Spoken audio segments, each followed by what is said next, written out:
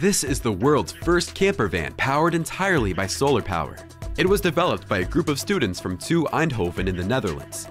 On a sunny day, it can travel up to 730 kilometers and can reach speeds up to 120 kilometers per hour.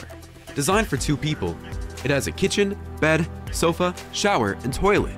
It generates more energy than it consumes while driving, which is used to power its various functions, including lighting, cooking utilities, and a TV.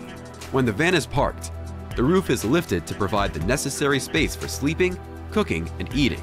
When the roof is raised, extra solar panels can be slid out on the sides, doubling the surface area of the solar panels and increasing its charging capabilities. When the sun isn't shining, you can even plug it in to recharge it. Students drove 3,000 kilometers to southern Spain, making it possible to drive and live only on the sun's energy. Would you like to go for a holiday in this solar-powered camper van?